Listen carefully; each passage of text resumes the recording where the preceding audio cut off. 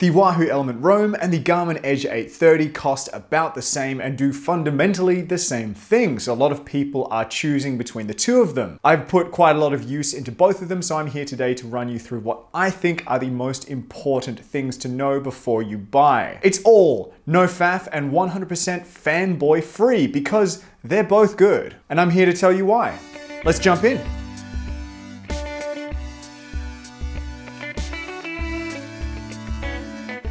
With all that said, let's talk about hardware, and the units are at completely opposite ends of the spectrum. The Edge 830 is sleek and stylish, while the Roam goes for function over form. Let's go through the pros and cons of the unit, starting with the screen, and they really couldn't be more different here. Obviously, if touchscreen is completely mandatory for you, then the Garmin Edge 830 is the only option here. And the touchscreen is quite useful on this device because it helps you set up the unit a lot easier than Garmin's with buttons. Not only that, it's quite a responsive touchscreen, so you can scroll through quickly. This is sort of a grunty unit, so you can do most of the tasks very quickly and easily with the touch screen. My problems with the screen are that it's too small though, and when you have to touch a unit, and particularly if you're on a bike moving, it can be very difficult to press precisely. It's also completely useless when you have thick winter gloves on because it can't tell the difference between a swipe and a press. That said, it is a good touchscreen. I just feel like it needs to be bigger to be truly useful. Over on the Wahoo, all of your interfacing is going to be done with the 6 buttons that run sort of around the unit. They're beefy and they're clicky and they're very satisfying to use, and personally, I am a fan of buttons. And really, that's all there is to it. If you want touch, you get this one, buttons for this one. The optics of the screen are very different on these two units as well, with the Wahoo ELEMNT Roam being fantastically easy to read. Plenty of contrast, not very much shine or reflection, and for a screen that's not actually very big, it doesn't feel small when you're looking at it. On the other hand, the Garmin has a comparatively dull screen. It is actually quite hard to see unless you have the backlight turned on. It's quite dark, so when you look at it without the backlight compared to other units, you can just see it's not a very vivid unit. It is also very reflective, especially compared to the Wahoo, so overall the screen optics are a walkover for the Wahoo. Wrapping up the overall form factor then, the Edge is sleek and the ELEMNT Roam is homely. For those who really value minimalism and a small GPS, then the Edge 830 is the clear winner here. The Roam has a larger case to screen ratio, partly because of the cool LEDs around the edge, but also the large buttons along the chin. Personally, I don't care about aesthetics of the Roam because it's all in the name of usability and functionality, but there is undoubtedly some charm to the Edge 830's better looks overall. I quite like them both, but just for very different reasons. Wahoo and Garmin treat the phone apps that manage their devices very differently indeed. Over on the Garmin side, they have a completely holistic health tracking platform with tons of data and tons of features. But you can't really do much with your actual device. On the other hand, Wahoo's app is mostly focused on managing the device itself. Garmin has the far better general fitness platform out of the two, and using Garmin Connect is a reminder that Garmin is a large company and it has a large platform of things that they sell to people. Wahoo is a cycling and sort of running, swimming, triathlon sort of company. It just doesn't have the same scope. So there's not really much in the way of general fitness tracking on the Wahoo platform. That might not bother you though. If all you're looking for is a phone app that is an easy and convenient way to manage your GPS hardware, then Wahoo is just a walkover. It's still strange that in 2020 Garmin has not made a phone app that will really let you control your unit.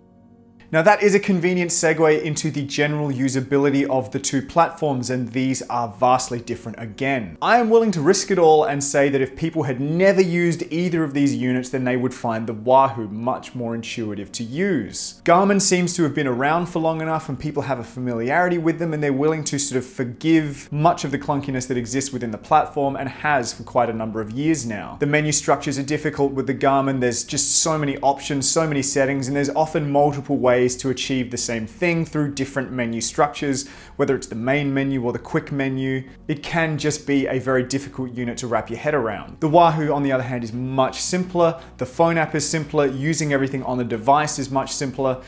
It's just so much better to use day to day.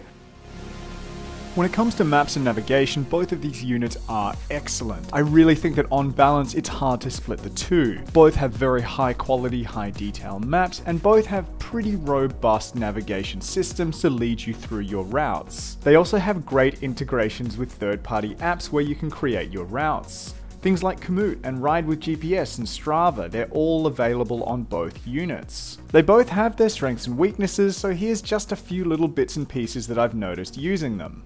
Generally speaking, the Garmin maps do contain a lot more details on sort of general points of interest in the world, and that is something that some people do value. Garmin has been making GPSs for a lot of applications for years now, and you do sort of get that sense when you're using their maps. Wahoo, on the other hand, do have excellent maps, and I do really like them, but they don't quite hit the same high watermark as the Garmin. But again, it really depends on your use case. I would be perfectly happy using these maps. I find that a lot of the navigational features in here are a little bit overkill for me anyway.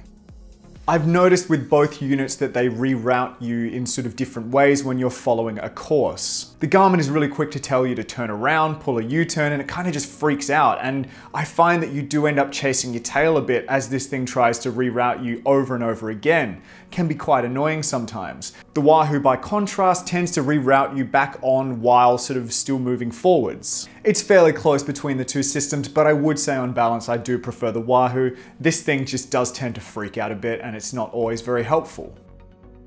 On battery life now, and Wahoo claims up to 17 hours for the Roam, and Garmin claims up to 20 hours for the 830. Now, I'm not sure how they came to that number, but in my testing, one unit definitely emerged as superior to the other.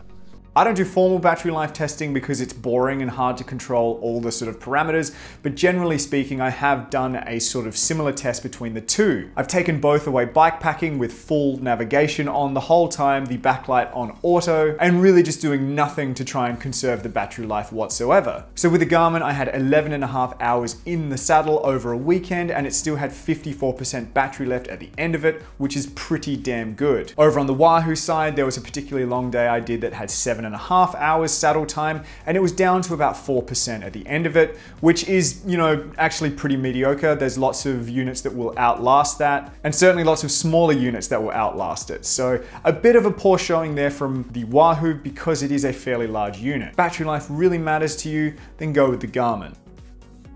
There's excellent third-party integration on both units, which brings in things like Komoot, Ride with GPS, Strava, Trail, Forks, Relive, and a whole bunch of other stuff, and mostly everything is available across both units with a couple of only small differences.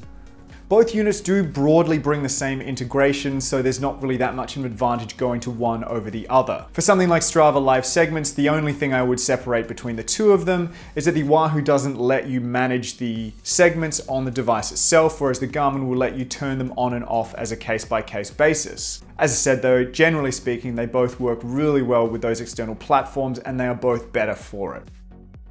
There are a few other things that define each ecosystem that I do want to pay a small amount of attention to. Garmin in particular is amazing at stuffing their units with way too many features like all of these things, although admittedly I do think that cycling dynamics is cool data if you have a dual-sided power meter, and Climb Pro is pretty cool for the hill climbing nerds like me. Both Garmin and Wahoo have a range of smart trainers too. So each ecosystem will be good for the indoor cycling enthusiasts. And we are really getting so deep now to be splitting hairs, so let's come back into the light and wrap this all up.